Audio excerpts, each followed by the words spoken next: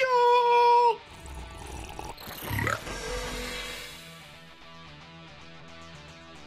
Hey, what up, guys? So last week we talked about friends and why friends are so important, and how every time we get together for Jolt, we talk about the 3 connects. One of them being we want you to connect with each other because having friends, good friends who also love and follow Jesus is huge. Well, one of our other connects is to connect with the leaders. Yes, us old people. You know, that hurts. That if I had feelings still, that would hurt. But I don't, because you guys have killed them all, so I have no feelings. Why do you guys think every time we get together, we say to connect with the old people, to connect with the leaders? Is it just because, you know, we want you to listen to us because we're angry old adults that are like, listen to us? Maybe. So way back when, in the Old Testament part of the Bible, which means everything before Jesus, Israel had a couple of really wise kings in a row. And they really expanded the kingdom and made it a really big kingdom. And one of those kings was King Solomon. And King Solomon was said to be the wisest person to ever live. He was so wise that he outlawed country music in the whole country. Well, after Solomon passed away, his son Rehoboam took over. Maybe some of you have heard of Solomon before. Probably none of you have heard of Rehoboam before. And there's a reason. Well, you see, Rehoboam had a Wize-Dum choice to make.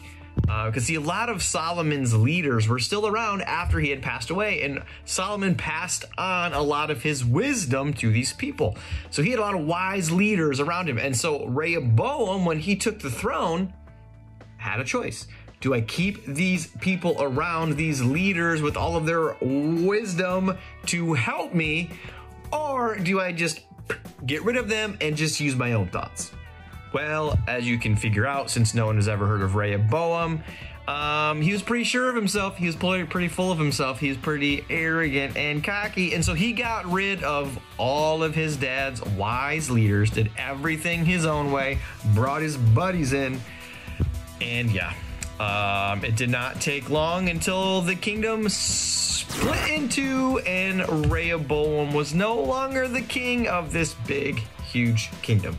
If you want to be wise, and I hope you do, you need to have wise people around you. Now, this is true for every human ever. Even us old people still need wise people around us. Like, I have mentors, people that are wise that just help me. They give me wisdom.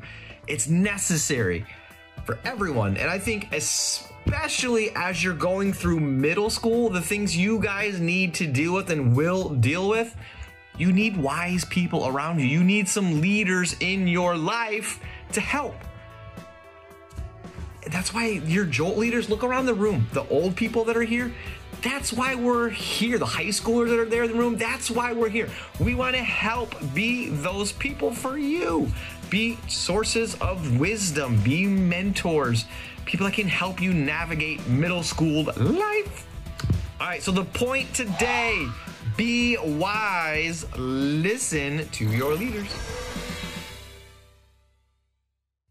Don't be like Rehoboam. Rehoboam.